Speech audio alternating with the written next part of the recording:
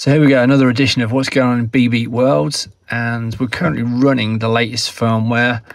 It's October 2024, and the version firmware we've got is 4.6.3. And finally, looks like b.beat have really got it together with the live mode, which up till now has had a few issues, quirks, and as far as I'm concerned, it's been of no real practical use in a live situation. But now things are looking good. So if we load up a playlist, hit load, we can hit the live mode, lock it. What's going on behind the scenes, I really don't know. I think it's optimizing the processor, so I'm led to believe. I've got no evidence of that, but certainly accidentally hitting one of the wrong functions is prevented by the live mode. So now we're in live mode. Here's my first track. We hit play.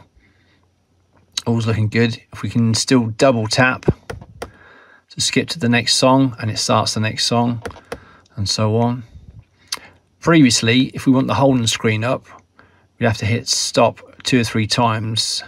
With the new live mode, one tap is pause, second tap is stop the video, but whereas before it used to rewind to frame 1 of the video, it now brings up the holding screen, which is great, and a third tap has no effect, so that's great. At this point, we can restart that same song, or stop, we can skip to the next song using the up and down arrows, and all other functions have been disabled, so there's going to be no accidental hits that I know of that can do this. We can also, I think, can we skip a track? No. So it's kind of idiot proof. I don't know if that's the right term to use, but certainly it's doing what you'd expect it to do in live mode.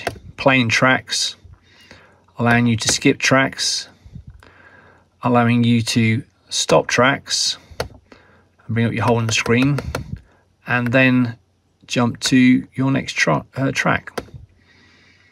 One situation I always look for in live modes is, for example, if we have a hiccup, the band goes wrong, stop to get out. At the end of the song, now your holding screen's up, by the way. At the end of the song, find your next song, play, and away you go. Or if you forget to do that, you can stop the song, holding screen, play, double tap, and then get your next song up that way. Or that track, by the way, that's not got a video to it. So there we go.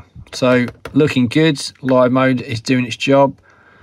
Let's exit from live mode. You can still use playlists in the way they were doing before. So for example, just going to a playlist, instead of loading it, we just select the playlist there and hitting play, and it will play the playlist. Again, double tap will skip songs, 1 tap of stop is pause, tap 2 is exit the video, and your holding screen's there. You've not got to come a third tap to exit the playlist now to get your holding screen that way. So very similar. If we press it a third time, it does jump back to the top menu, which it's always done before, which we don't need to go that far now. So happy days, looking good. Get used to that double tapping, stopping, and explore live mode. It's looking good now. It's useful. So we can only look forward to the new developments. Signing off. Have fun with your b.beat.